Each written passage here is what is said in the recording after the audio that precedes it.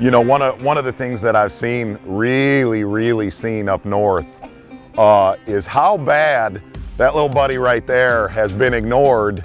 To me, there's been no bait that has caught as many smallmouth bass as a 3.5-inch tube, okay? Since the arrival of the drop shot, it's kind of one of those baits that's, it's completely gone to the wayside, where it's made a tube so much more powerful now, and it's just because the fish are not as conditioned to it as they were back when everybody was throwing it 10 years ago.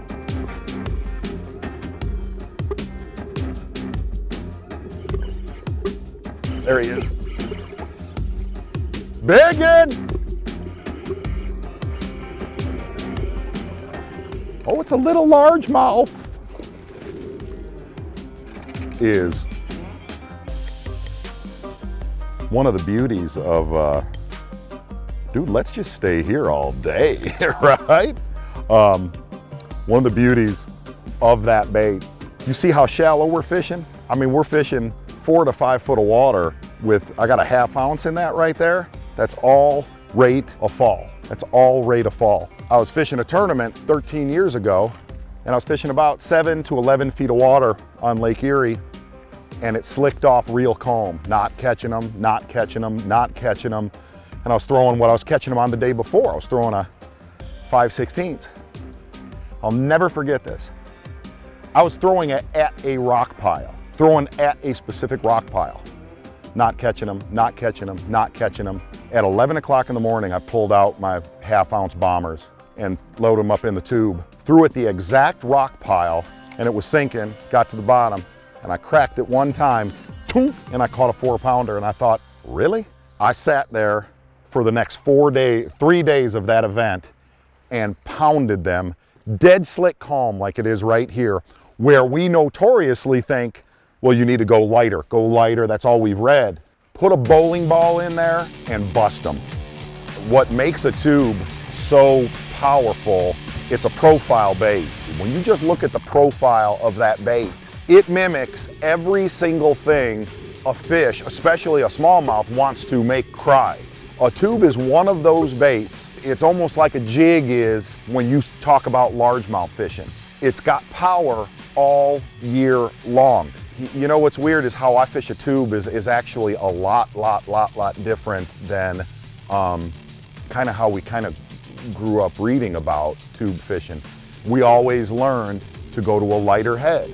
I do the polar opposite. If you look at all of my tubes, they've got lead up in there. The lightest tube that I fish is a 5/16, but I'll fish them all the way up to a 3/4 ounce in a tube. And what you get out of that is you hear a lot, you know, I'll throw a Van Damme reference out there. Whenever he does a spinnerbait or a crankbait video, he talks about a reaction bite. I mean, it's just a freaking hog snatching mess.